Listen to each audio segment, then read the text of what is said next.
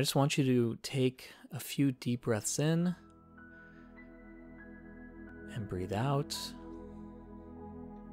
and just relax any tension that you find in your body.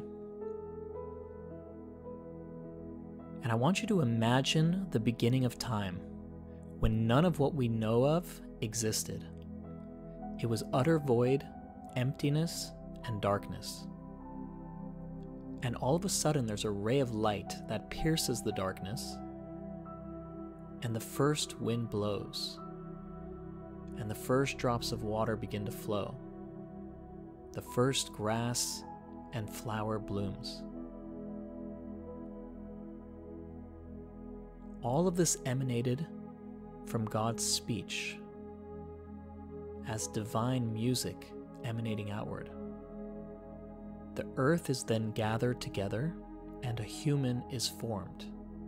You are born. The sages teach that our soul is rooted in this first human soul. And that means on some level, you were part of Adam's experience.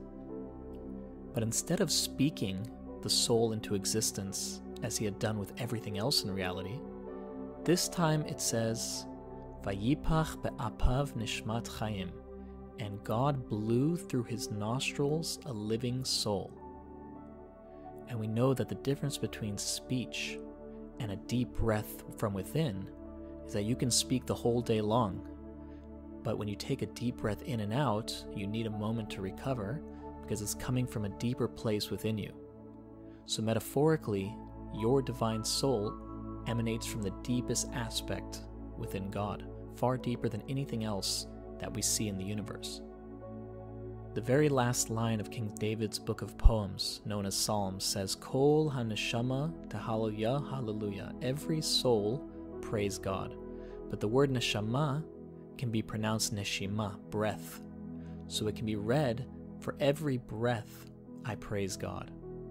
There's an ailment of the human condition that we least appreciate what we have the most access to, including our relationships. We take our loved ones for granted, and we definitely take our every breath for granted, even though they're the most precious in our lives. And whether it's every minute or hour, day or week, you can take one deep breath in, you can inhale that love that God has for you in giving you that air to fill your lungs to live, and then you can breathe out any fear, anxiety, pain, loneliness, anger inside. You can do that right now. Breathe in the love, breathe in the divine trust within you, that the divine has your back, that there's a purposeful path that you're on, that you can trust the journey, and then you can breathe out the anxiety and the worry. You're a pure divine soul. You're not a body that happens to house a soul. You're a soul, a godly energy that happens to inhabit a body. You are the magic. You are the thing.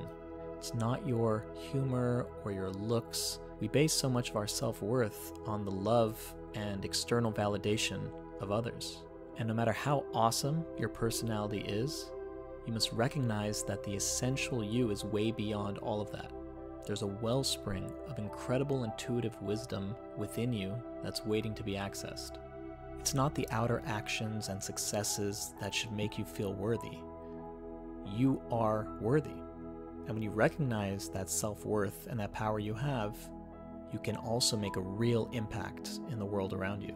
Notice the breath within you now that's keeping you alive so you can perform your mission. And both your breath and the loftiest infinite spiritual realms have the same divine source. And that source deemed it important to send you a divine gift of love right now that's coursing through you and encompassing you. And now that your body's been formed and your soul's been placed within you, you open your eyes to find yourself in the perfect harmony and unity of the Garden of Eden. You've just been born. You're the first human on earth. Imagine the feeling of that first wind on your face. That first breath of cool air. Witness the first seed begin to flower and sprout. Walk up to the riverbanks and feel, for the first time ever, the cold water over your toes. Every single aspect of life, of reality, came from nothing. It didn't have to be here. Life could have been just one color, one smell, one taste. But life is wondrous. Every day is a miracle. Every sense we interact with is intentional. When we open our eyes, let's look at the world around us with a new perspective, as if we're back in the Garden of Eden, witnessing everything for the very first time.